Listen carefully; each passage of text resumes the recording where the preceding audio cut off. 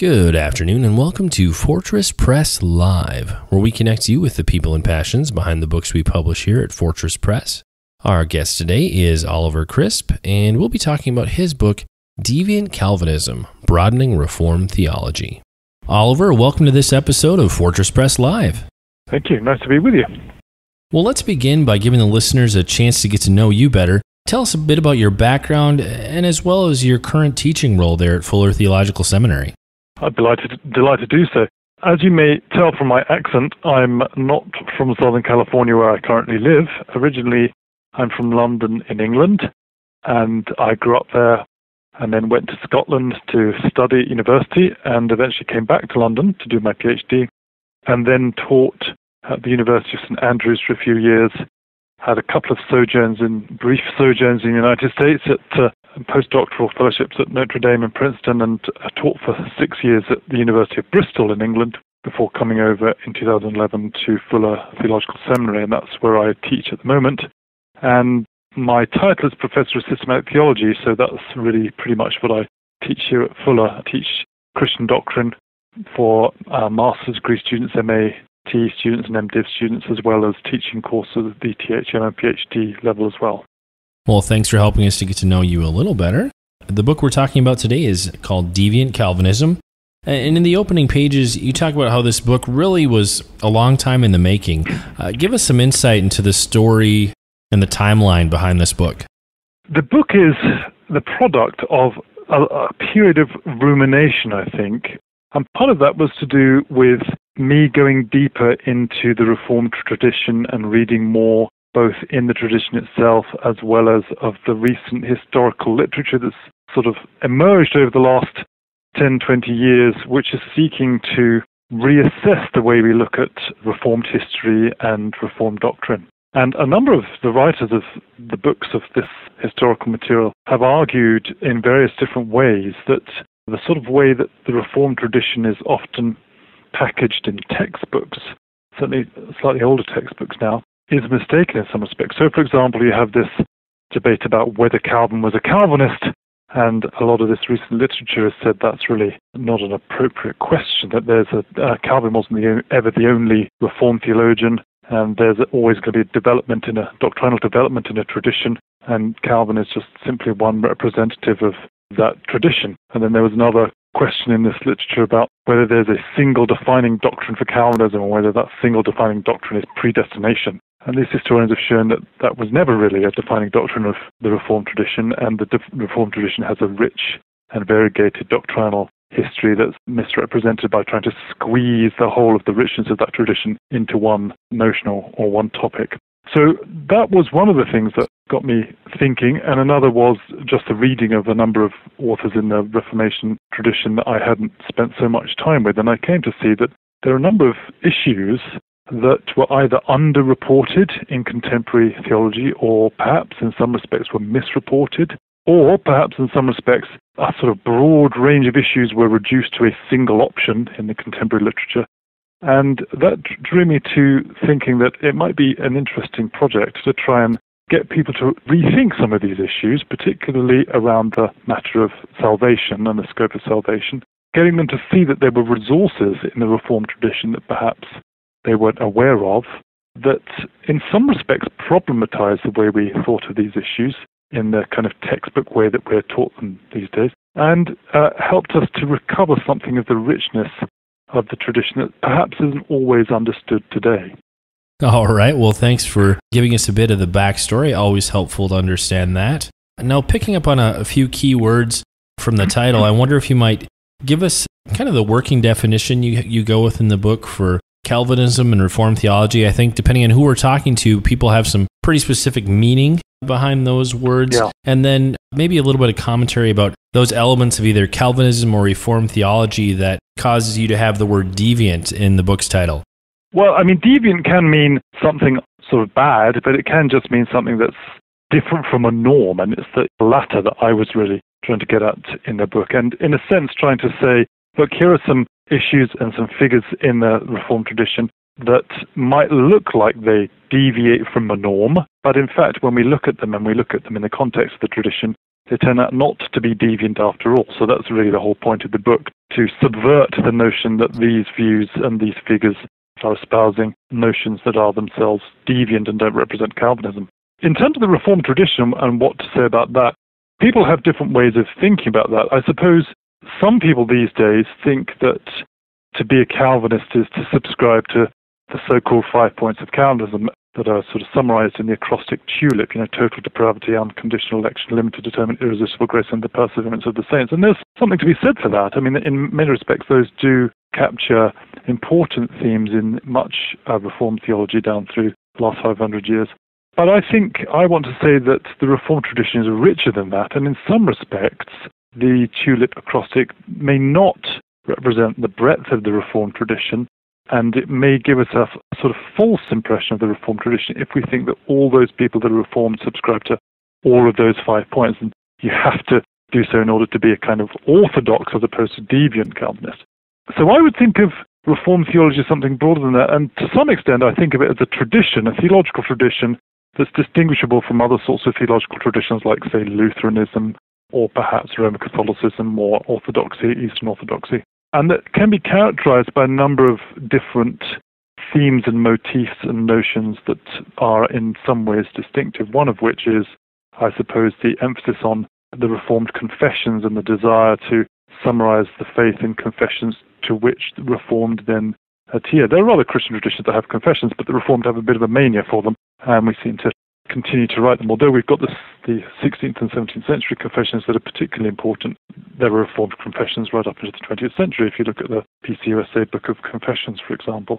So that's one aspect of the Reformed tradition, that it is a confessional tradition, and that these confessions are important sort of theological norms to some extent. I think also, like any other strand of the Christian faith, you've got particular people, theologians, that are looked to as figures that represent the kind of ideas that are Reformed, of course, Calvin, but other people like Zwingli and Bucer, perhaps Cranmer, and a whole constellation of theologians that have come on after them.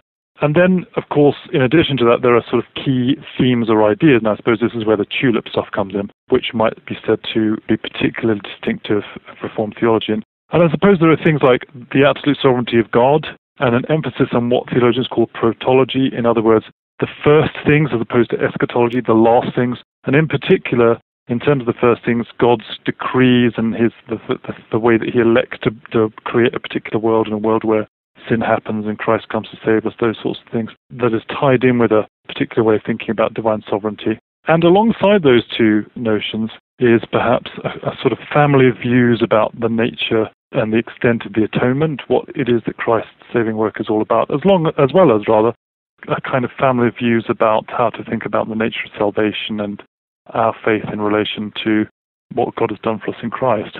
So there are things that are distinctive theological aspects of the tradition, as well as particular thinkers and the confessions. But it's not clear to me, at least, that the distinct doctrines are necessarily, in every respect, consistent with each of the 5 points of Calvin. They are in broad measure, and I certainly think that the TULIP acrostic represents a lot of Reformed theology, but I'm not sure that it's a good way of trying to define Reformed theology over and against other streams of thought, just because, for example, in the book I argue that not every Reformed theologian has adhered to the doctrine of limited atonement, and that's not because they're kind of weird liminal figures who take strange or esoteric views, but that people right at the heart of the Reformed tradition have taken a different view, and that goes back to some of the earliest people in the Reformed tradition. If that's the case, then it looks like at least one of the 5 points may not represent all of those who self-identify as Reformed and all of those who are regarded by others as Reformed. Well, thank you for that explanation. Very helpful. Now, why don't you give us a bit of an overview, talking about some of the core themes and related to that, the problems that you address in the book? Well, I think, as I've already tried to indicate, the themes cluster around the scope of salvation and the nature of salvation, and trying to help people to see that maybe there's a breadth in the tradition, that there's more resource in the tradition than sometimes is reported in contemporary work on the subject. So, for example, I look at the question of whether our being justified is something which happens in eternity or happens in time. If it happens in eternity, what change happens to me when I come to faith in time? Is it just a matter of me seeing myself differently, or is there a real moral change in who I am? That seems to be an important matter that's tied up with this question of antinomianism, whether we can carry on seeing that grace may abound. Does it matter what I do if my salvation is secure and I'm justified in eternity, or is there a sense in which how I behave now does matter? And so I try to pick up that matter in one of the chapters. And then another issue, of course, that's really important in Christian theology in general and Reformed theology in particular is, if God is sovereign, in what way am I free? And some people have said, well, to be Reformed, you must think that God determines all that takes place, and any freedom that you have is consistent with God determining that you do one thing rather than another. Now, although I think that's true to some extent, it seems to me that there's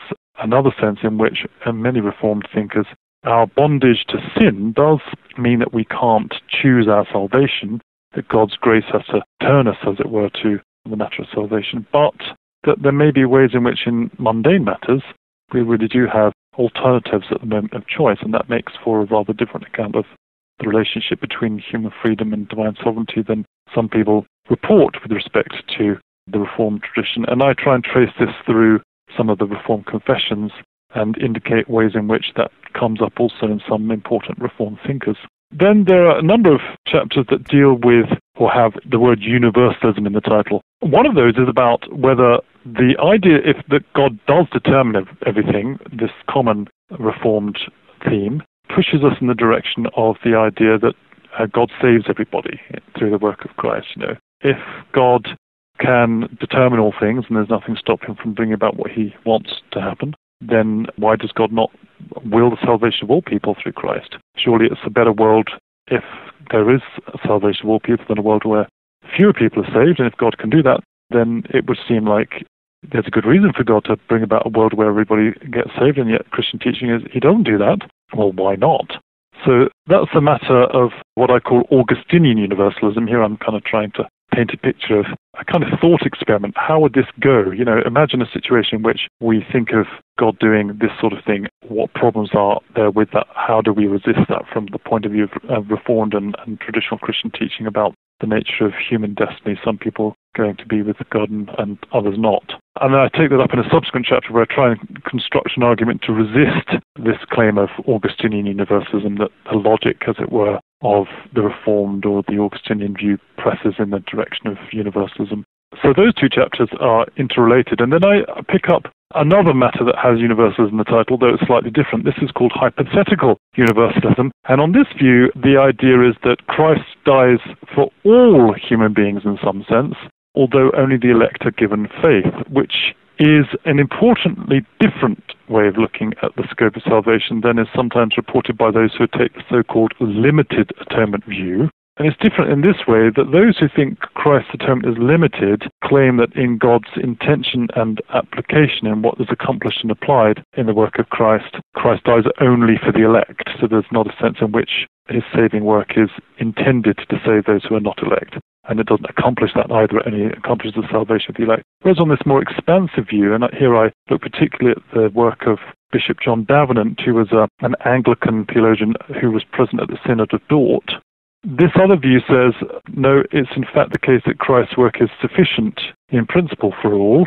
He dies for everybody, and that's reflected in Scripture, in places like John 3:16. But it's only applied, effectively, to the elect whom God gives the gift of faith. Now, this sort of notion, and the distinction that lies behind it between the sufficiency of Christ's work for all, but its efficiency only for the elect, is a very old notion that goes way back beyond the Reformation, and you can find it right back in the work of the medieval theologian Peter Lombard. But what's interesting is that at the Reformation, a number of Reformed thinkers continue to use it. And even someone like John Davenant, who was the leader of the British delegation to the Synod of Dort, and who signed the Synod of Dort on behalf of the British delegation, had apparently no qualms in signing it, though he held these views.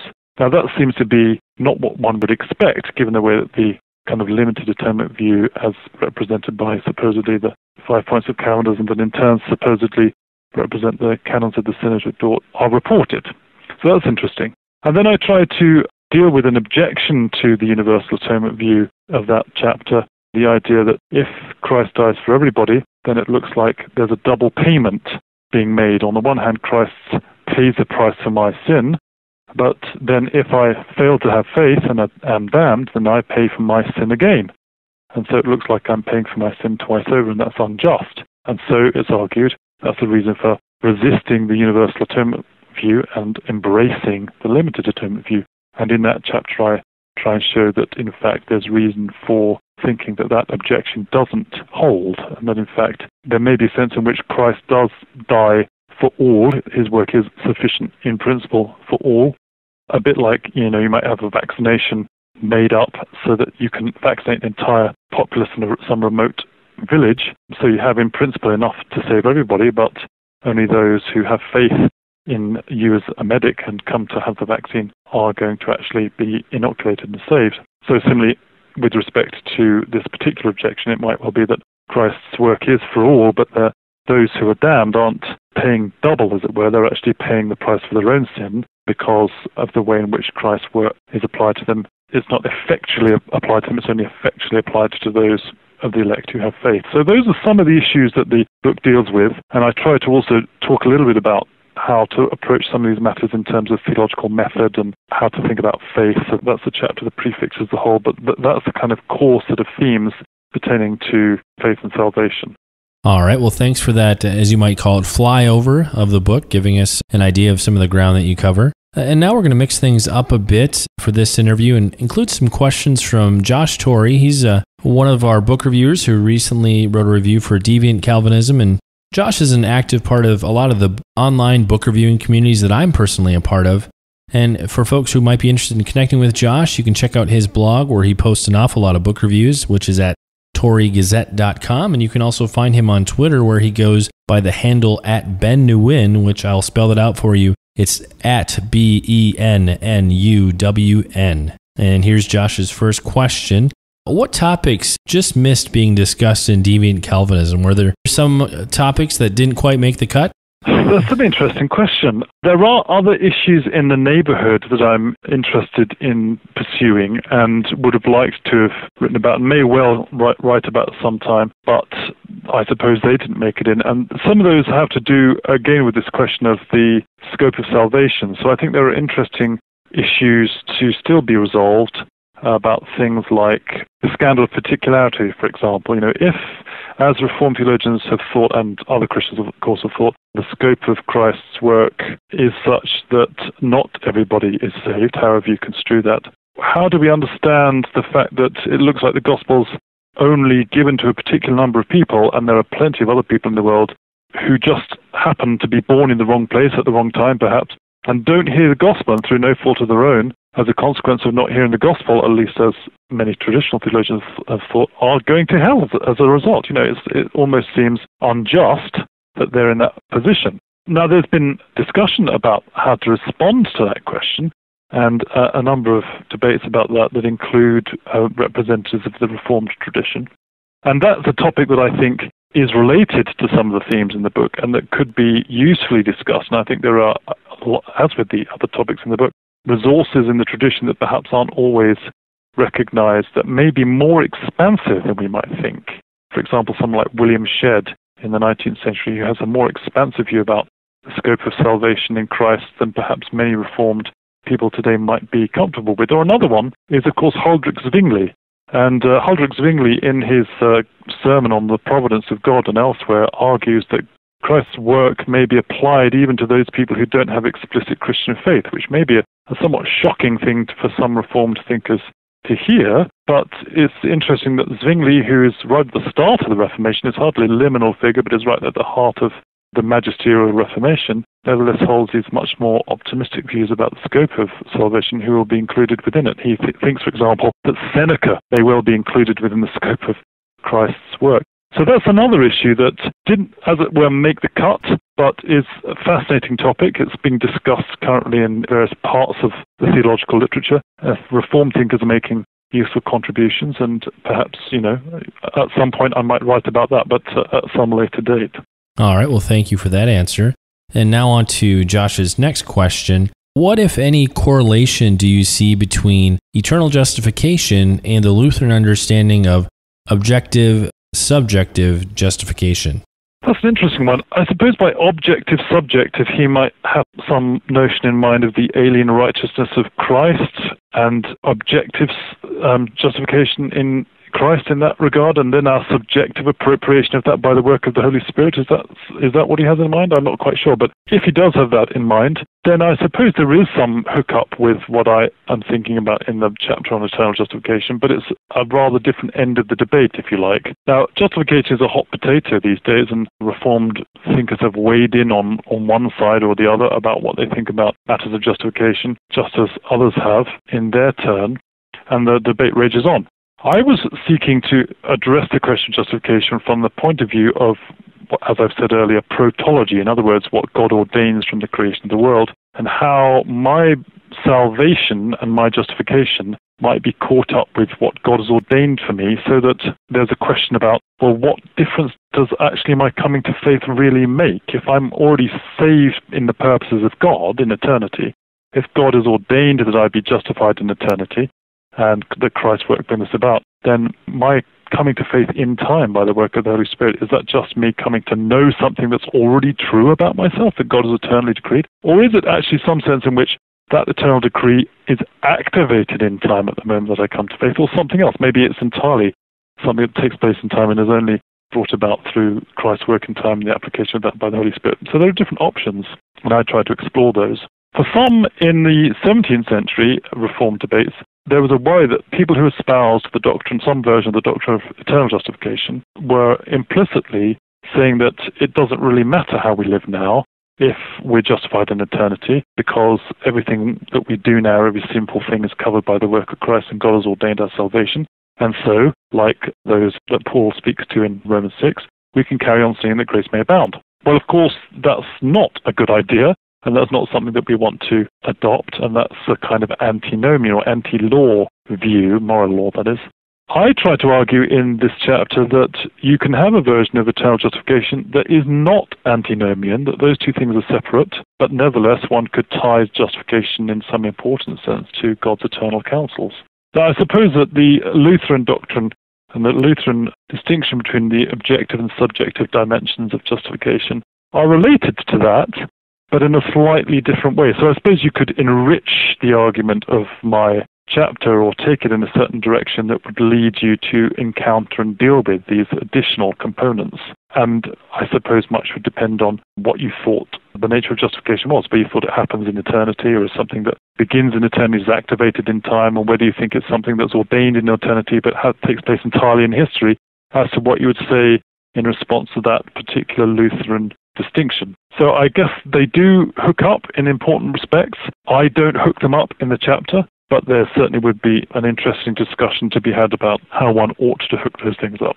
All right, and thank you for that answer. Now we'll move on to Josh's final question, and the question is, doesn't the God must display essential attributes in eternal judgment argument against universalism make God in his very nature dependent upon creation? And how does this correspond with orthodox understanding of God's self-sufficiency? That's an interesting question. I don't actually think it does make God dependent on creation, and I don't think it in any way undermines or challenges the orthodox understanding of God's self-sufficiency, although you might think on the face of it that it does. So here's the idea, and then after I've just explained the idea, I explain why I don't think it challenges that sort of issues.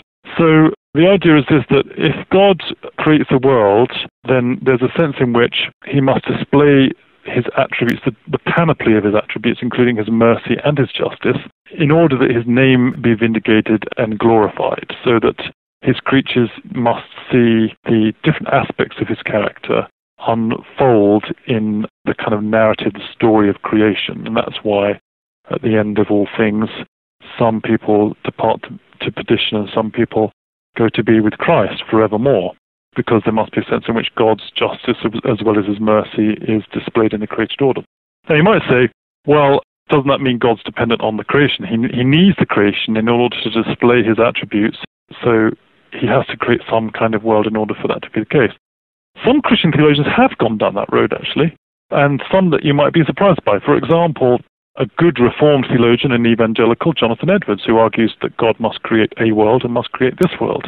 But that's a doctrine that many Christian theologians and many Reformed theologians have sought to resist, partly because They think that the freedom of God must mean that God is free to create or not to create a world. That God, if he is independent of the created order, if he doesn't depend on the creation, must be free to refrain from creating anything. He doesn't need the creation or creatures that he creates in order to be infinitely happy and glorious. The creatures, including us, don't add anything to the glory of God. If that's the case, then there seems to be some problem, so this objection goes, with the view that God must create a world in which all his characteristics are displayed. But the claim here isn't that God has to create a world in which all his characteristics are displayed in order for him to be happy and glorious, but only this, that if he creates a world, that world is a world in which his attributes are displayed in order to glorify his name.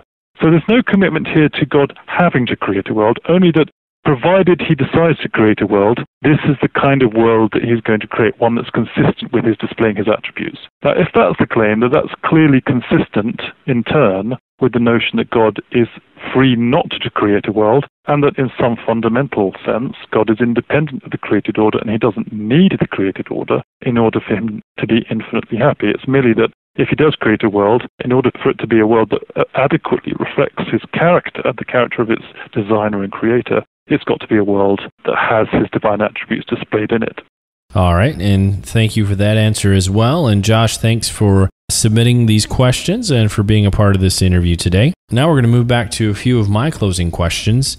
Oliver, when readers get to the end of Deviant Calvinism, what's the core message or maybe even a call to action that you hope they come away with? That's a good question. I think the main message I want to convey is that the Reformed tradition is a rich and variegated tradition, and that there's a real heritage there that those who self-identify with the Reformed tradition can appropriate and utilize for contemporary constructive theological purposes. So, in a sense, my call is to a kind of theological retrieval. Let's look back in order to look forward. Let's go to the resources of the past and mine them in order that we can bring the ideas into the contemporary discussion to construct theology in order to serve the church more effectively today. And I think a concern that motivates the book in many respects is that although there is that work being done in the Reformed tradition, there's some very fine pieces of work in that vein today, more of that's needed. And sometimes the reports one is given of the Reformed tradition is really only a report on some tiny fraction of the Reformed tradition that's sometimes thought to stand in for the whole. You mistake the part for the whole, as if, for example, Princetonian 19th century theology represents the whole of the Reformed tradition, that Charles Hodge's views are the views of the whole Reformed tradition, and that Charles Hodge is an important and creative theologian. But sometimes, because Hodge was someone who said there was never theological innovation at Princeton whilst I had tenure, people think that, well, that must mean that he's just passing on the faith of the reformers of the 16th century. Well, that's not actually the case. And it's not true that Charles Hodge simply represents the Reformed tradition or his views are identical with the Reformed tradition as a whole. There are other voices that have other views on all sorts of important topics. And many of those topics are such that the variety of views are permissible within the bounds of the Reformed confessions. So what I'm saying is, let's reappropriate those resources. Let's look again at the riches of the Reformed tradition. Let's celebrate that, and let's use those things for bettering our theology today. And I hope that's one of the central takeaways from the book. All right. And next, a sort of a two-part question. As you were putting this book together, was there an intended reader you had in mind? And sort of related to that, how would you see this book possibly being used in a classroom setting? I was hoping that there'd be people who had an interest in Reformed theology and who might be those who fall into the camp of, I've got some notion of the Reformed tradition, I kind of think that's associated with tulip or something like that, the 5 points of Calvinism, and that they might find this book enriches and broadens their sense of what the Reformed tradition is, and then galvanizes them, if you like, to go and find out more for themselves. So I did have a readership in mind, and that's the readership. And I suppose in my job, I come across a lot of students who are seeking to find their own way theologically. Some of them, not all of them, but some of them are seeking to find their way theologically and find their way into some branch of the Reformed faith. And in doing so, they're looking for books that will help them to see what's important in the Reformed tradition, get a sense of the resources that there are in the Reformed tradition, And I hope that in some modest way, this might help some of those people. I mean, I hope it will also be of interest to those people who are established in the Reformed tradition and have a good sense of what the tradition is about, and it might help them to see maybe some issues in a slightly different light, or at least challenge them to do so, challenge them to think again on some matters. But in many respects, I was seeking to reach out to those people who are thinking through some of these things and to help them to see that perhaps there's a breadth and a depth and a richness there that sometimes we might not think is the case. And also, along the same lines, that some questions that sometimes seem to be closed theologically in some discussions, one might find by appealing to various resources in the tradition are not necessarily closed, that they're more open than we think they are, and that there's more resources out there to appeal to than sometimes we think. So those are the sorts of people I'm hoping will be interested in the book. What would its use be in the classroom? Well, I suppose it might be used in the classroom where you're trying to offer students resources or accounts of the Reformed tradition that do that try and show that there's a breadth and depth and richness, and are trying to address some of the questions that I think a number of Reformed thinkers these days are trying to address in terms of looking back in order to look forwards. And it may well be that the book would be useful in classes of that sort. It might also be useful in classes that are particularly concerned with the scope of salvation, the relationship between Reformed and Arminian theology, and related matters along those lines. So I guess there could be a sort of a use in more historically oriented classes as well as more doctrinally or philosophically oriented classes as well. All right, very helpful. Thank you for those answers.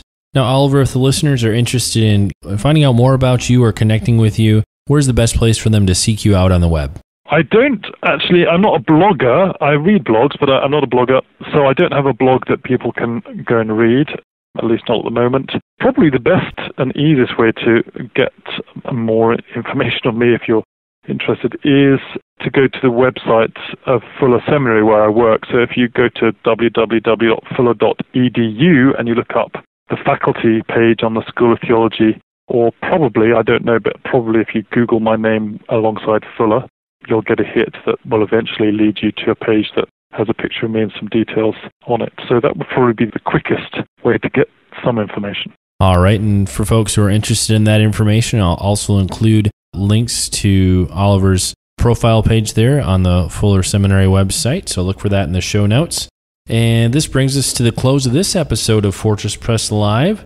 Again, if you'd like to find out more about Deviant Calvinism, you can head on over to the Fortress Press website, which you'll find at fortresspress.com. I'll also include links in the show notes for this episode. You can find that at fplive.fortresspress.com/015, as this is episode 15 of the podcast. And Oliver, I just want to say thanks so much for being generous with your time today and for being a part of this episode of Fortress Press Live. It's been a great pleasure speaking with you. Thank you. Thanks for inviting me. I've really enjoyed it. Thanks for taking the time to listen in on my discussion with Oliver Crisp. We hope that this has been an enjoyable listening experience for you. I do want to encourage you to head over to iTunes and leave us a review if you haven't already. It may not seem like a big deal, but it's an important way that you can help new listeners find the show. If you'd like to join the conversation or read the show notes for this episode, head over to fplive.fortresspress.com/015. Until next time, this is your host, Sean Tabbitt, signing off.